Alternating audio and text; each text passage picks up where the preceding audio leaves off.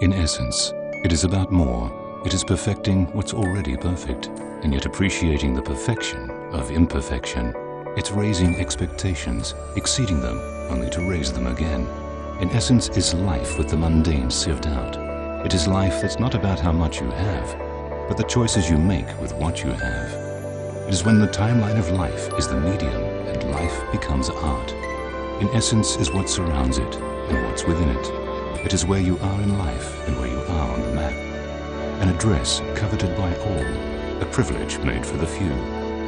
In essence is space created to give you space.